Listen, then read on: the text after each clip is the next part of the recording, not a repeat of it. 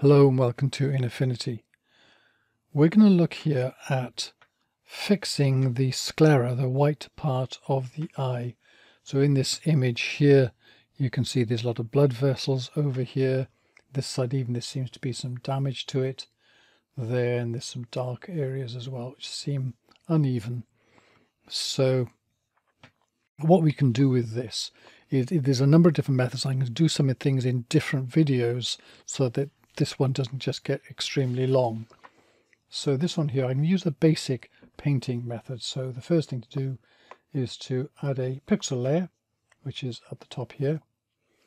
Then if we just try different things here, if I take the clone brush here, I'm going to need to say to go to current layer and below so that I can clone into this. So I can alt click somewhere here and paint in there and start painting away the veins. One of the things to watch here is whether I got the aligned box checked.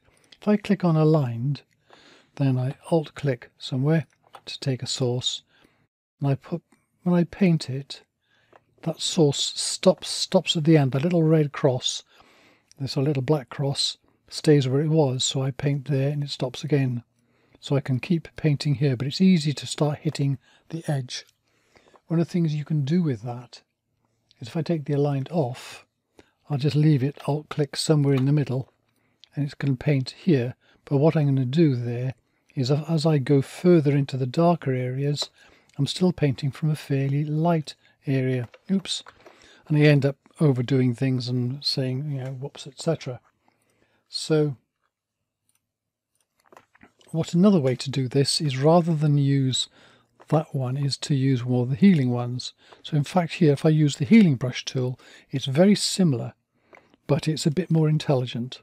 So if I alt click there, now when I paint it, it still snaps back here because I've got aligned is not set, current layer and below is set. But if I paint here, it pays attention to what's already there, and so it'll leave, oops, Control Z to undo if you overshoot it. And you can see here I'm doing lots and lots of little steps.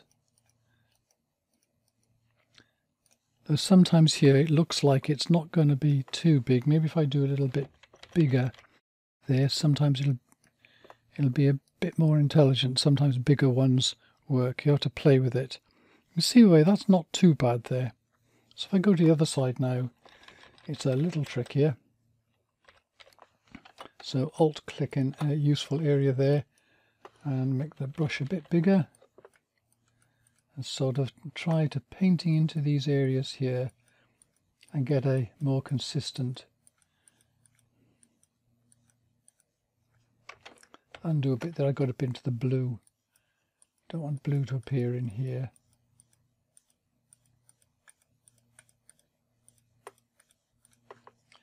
So here then I'm just painting away the white areas, but with a bit of intelligence as supplied by the healing brush. Just little bits at a time. See that broken area there? See, it's paying attention to the luminosity of the area. So you're getting, it's not too much of a problem.